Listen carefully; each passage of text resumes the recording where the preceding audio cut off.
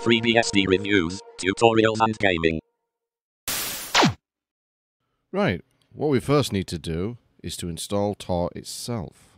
So on the command line as root, or with root permission, I'm going to issue portmaster security /Tor. You can of course install with pkg install Tor, but I prefer to do it this way. It doesn't take long anyway. Right, there we're done. The text I'm highlighting, you need to actually put tor_enable equals yes in your rc.conf for it to start up automatically the next time you boot the system. Also enables you to use service tor start. You could put one start if it's not in your rc.conf, but it's just simpler to do this. So there it is, tor_enable in the rc.conf file. Clear the screen. We now need to add this to the system control file, and this will introduce a little bit more randomness into our setup. And now we need to start Tor. So because we added it to the rc.conf, we can now just service Tor start. Right, we're going to test it in the browser. I'm using Pale Moon, which is a really good browser actually. Go to Preferences. Now we need to alter the way it connects to the internet, so we'll go to Advanced and Network, and obviously go to the settings for the configure it. Go down to Manual and put the SOCKS host, which is just really pointing to your own machine with Tor on, and port 9050. I'm going to delete this. I don't know if you need it or not, but I'm going to take it away anyway. And I'm also going to make sure that the use proxy to perform DNS queries is also checked or ticked.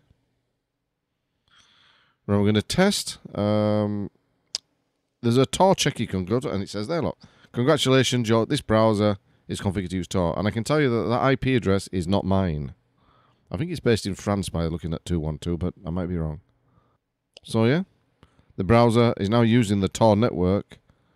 That's pretty good for a little bit of anonymity, if you wish that. And we'll go into the preferences to show you what it looks like if I try to access the site if the Tor wasn't running. So I'll just put no proxy. Okay, and we'll refresh the page, and it should give you the... Oops, sorry, you're not using Tor. I've obviously blanked out my real IP address. But that's what it looks like if Tor wasn't running, so we now know it is. And it's really that easy. It's nothing complicated. But now we're going to show you how you can use it for all networking applications, not just the browser that you can change the proxy on. If you install TorSocks, which is portmaster net /TorSocks, or pkg install TorSocks, what this will do, it will funnel any connections using, well, really almost any network programs to use Tor.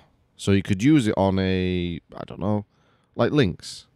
The Lynx, the command line browser, which is really what my original subscriber request was. They wanted to use something like Lynx or etc. using Tor. So if you actually just enter TorSocks, which calls up the program and also funnels all information through it, and the name of the program, like say for instance Pale Moon, it will start up Pale Moon using TorSocks. And I'm just going to put this in.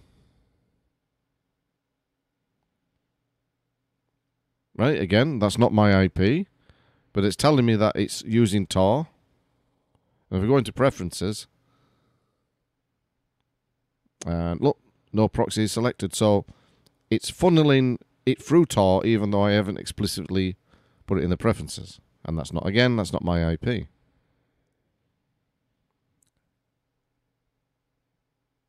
Which is all pretty cool. The screen zoomed in a bit, I have to apologize for that, but you can still see what's going on. Right, let's install links, which is the command line. I'm just going to get rid of that and go up to DirectFB and possibly SVG, because I like to have these two enabled.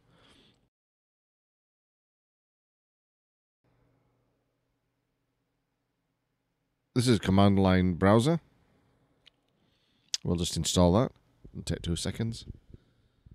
And using Tor socks, it should be that I get the same result as I did on Pale Moon, even though I wasn't explicitly using, in the preferences on Pale Moon, set it to use the socks, the proxy. It said no proxy at the top, and it still used Tor, so we'll give this one a go.